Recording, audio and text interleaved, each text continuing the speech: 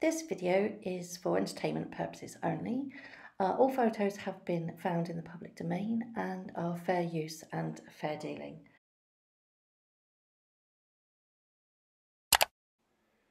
Hello, welcome back. I am going to discuss today Meghan at Wimbledon 2019. She showed up to watch Serena.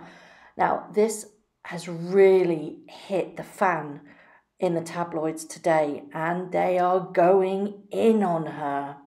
It seems that the British press are going after her with two kind of areas at the moment. The first one is the fact that she asked people to stop photographing her. She was in this area of Wimbledon. Wimbledon was packed. It was court number one, not centre court, so she wasn't in the royal box, but it was court number one. Now, if you have a look at the picture, you can see that she is surrounded by empty seats. There must be a good 40 seats there that are empty around her. So who knows? Was she offered those seats? Did she request those seats? If she did request those seats, that's damn out of order, because there are people outside wanting to go and watch Serena Williams play, and those seats could have been taken. Now, if she would have said, no, I don't want anybody around me, that's despicable. This is Wimbledon, for goodness sake. There's far more important people than you here. And the tabloids are also reporting that she requested this man, who was actually seated in the seat below her, there's a little section below her, he stood up, and she has reportedly got her security, or the royal protection officer, to go and ask him to stop taking pictures of her. But it turns out he wasn't taking pictures of her. He was taking a selfie. A selfie. Come on. I mean, is she so up herself that she thinks that everything revolves around her? The tabloids are going in on her at the moment. They really, really are. The gloves are off. Story after story are coming out. Even Tatum O'Neill has been on Good Morning Britain this morning, and basically she's called her tacky. She's called her tacky for doing exactly as I've said, calling out people, thinking that she has a right to tell people to stop photographing her, even if they weren't photographing her. The audacity of this woman is shocking. And then the second story to now hit the tabloids is the fact that she wore jeans at Wimbledon. I mean, Wimbledon is iconic. People dress up.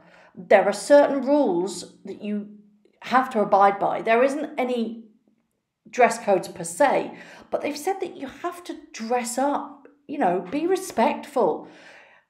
If she'd have gone if Serena was playing on the centre court, she would have been refused entry to the royal box because she was wearing jeans.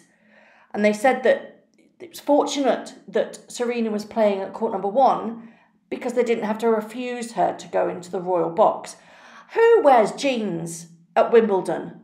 Come on. I mean, she is supposedly representing our royal family. Yes, it was in private, it wasn't a public appearance, but she's still part of the British royal family, and everything she does, she is well aware that she is scrutinised and will be dragged over the coals. I mean, the British press are renowned for being sharks. Come on, lady, you've got to step up your game. You can't wear jeans to Wimbledon. And rightfully so. She's getting slated because she's supposed to be representing the royal family, irrelevant of whether it was a private or a public function. Come on, lady, pull your socks up. So what do you think of her behaviour at Wimbledon with the old getting a security guard or the palace protection officer to get people to stop taking pictures of her? She's too damn important. And also flaunting the protocol and rules at Wimbledon's dress code. What do you think? Leave me a message, and thank you very much for listening. As ever, I hope you've enjoyed it. If you would like to see more, then please hit the subscribe button and come again. Thank you very much. Bye-bye.